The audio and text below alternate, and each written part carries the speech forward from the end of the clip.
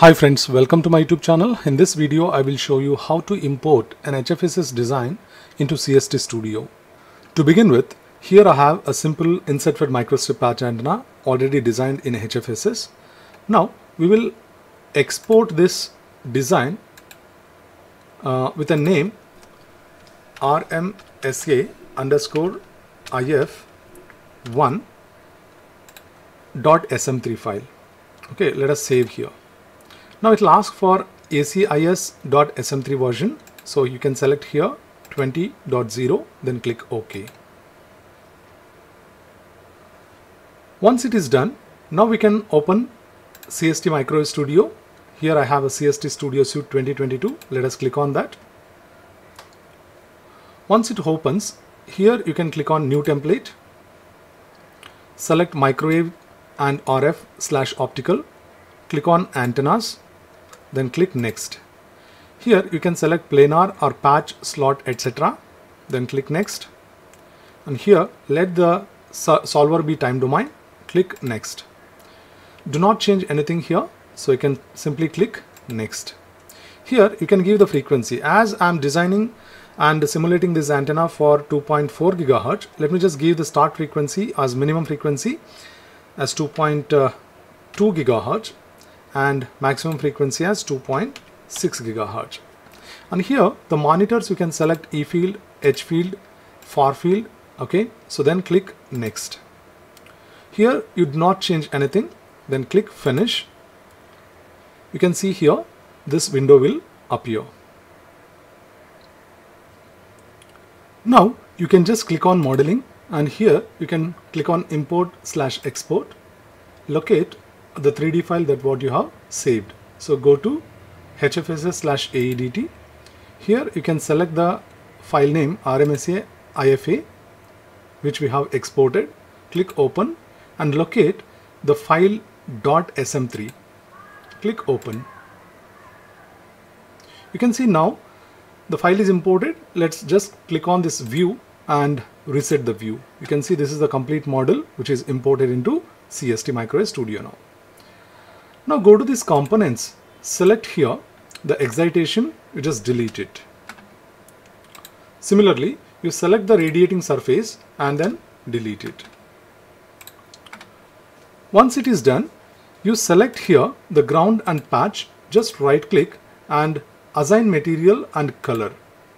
So here select the material as perfect electric conductor, that is PEC, then select OK. Similarly, you select ground and patch once again, and then here go to modeling and you can select here the shape tools and click on this solid or thickened sheet and select here inside, enter the value of thickness as 0.035, that is the thickness of the copper, and then click OK. You can see now the sheet is thickened. You can rotate and observe.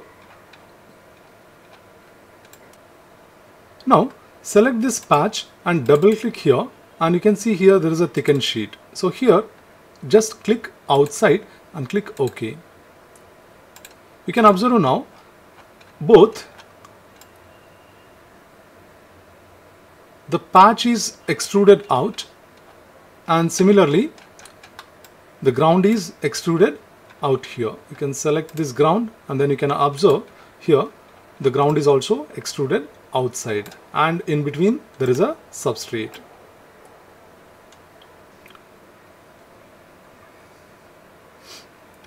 Now the next step is to assign the waveform for the excitation. To do that, let us click on this modeling and select pix here, click on pick face, just zoom this, and you can see here for the feed there is an edge selected. Just double click there. Now this edge is selected. Now you can go to home and click on this macros. Here you can see there is a solver, and under solver you can see there is a port. In that you select here calculate port extension coefficient. Once you do that, automatically the width of the feed is selected here and the thickness of the substrate is selected in the dimensions. and the type is microstrip line. Here we are using a microstrip line feed, and the material, the substrate material epsilon r is shown here 4.4. Once you confirm, you can just click on calculate. Now here you can see the extension coefficient is calculated, and now we can construct the port from this fixed face. Just click on that. It will take some time for generating. So now I think you can see at the background there is a red color appearing that indicates that the port is created. Now click close. You can go to this view, just reset the view, and you can see now a port is created, which gives you a perfect impedance matching.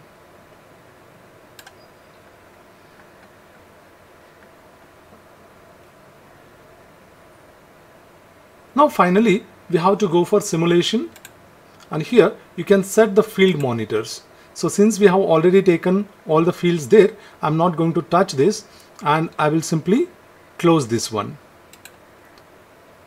It will ask for the monitor with this name. eField 2.4 already exists. You just click yes. Now click on this setup solver, and you can see here the accuracy to appear as -40 dB, and then you can simply click start. Now the simulation started and it is updating the results.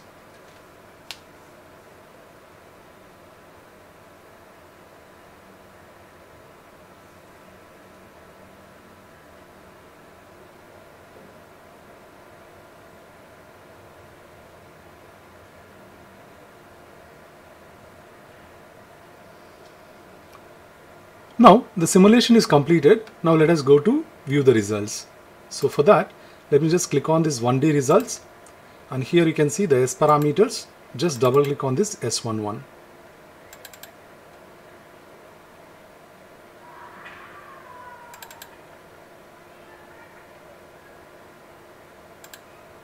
You can see here the antenna is resonating at 2.4 gigahertz. You can just click marker. You can select a marker,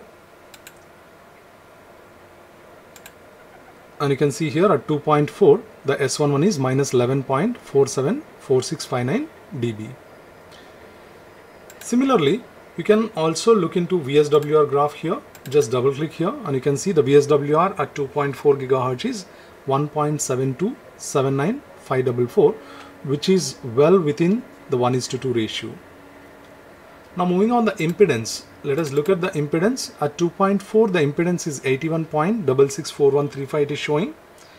So it is not a good match, but still we can improve it further.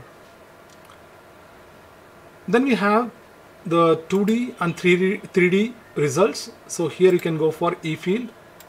You can see here at different frequencies. At 2.2 gigahertz this is the E-field. At 2.4 this is the E-field. And at 2.6 this is the E-field. Automatically it has selected 3 solution frequencies here. Similarly, the H fields you can see here. This is the H field at 2.2, and then at 2.4, and then we have at 2.6 here. Moving on, we have the Farfield results. Here you can see the Farfield result at 2.2. We have, this is the radiation pattern.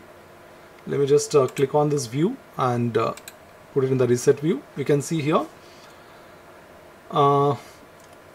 at frequency 2.2 the directivity value it is showing, it has 5.101 dBi. Then similarly at 2.4 we can see here the directivity is 5.551 dBi, and similarly at 2.6 we have 6.02112 dBi. Suppose if you want to see the gain, you just right click here, then click on this Farfield port properties. Here you can choose the 3D in the general, and in the plot mode you can select here, instead of directivity you can select gain IEEE. Then click apply.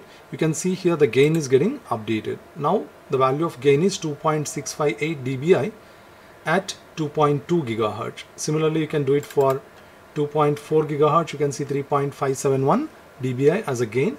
Similarly at 2.6 it is updated as 3.032 dBi. So this is how we can easily import any HFSS design into CST, and we can do little modifications as shown in the video, and you can simulate the results. for your further processing. That's all in this video. Thanks for watching. Don't forget to subscribe, like and share to your friends. Thank you.